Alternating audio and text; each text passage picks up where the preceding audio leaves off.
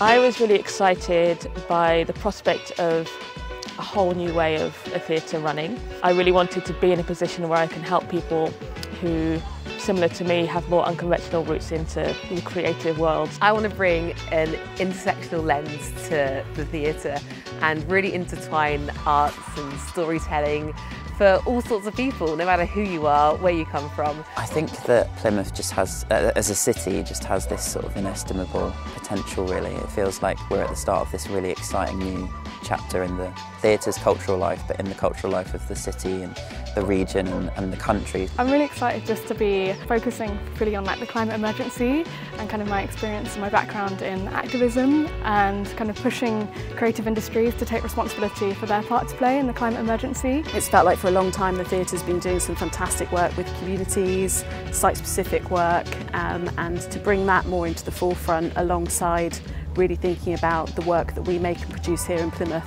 feels really exciting and really ambitious, and I can't wait to get started.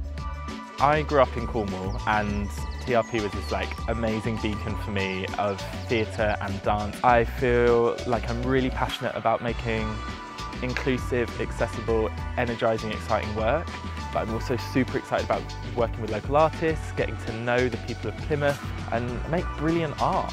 An art that moves people and excites people and feels part of this incredible city.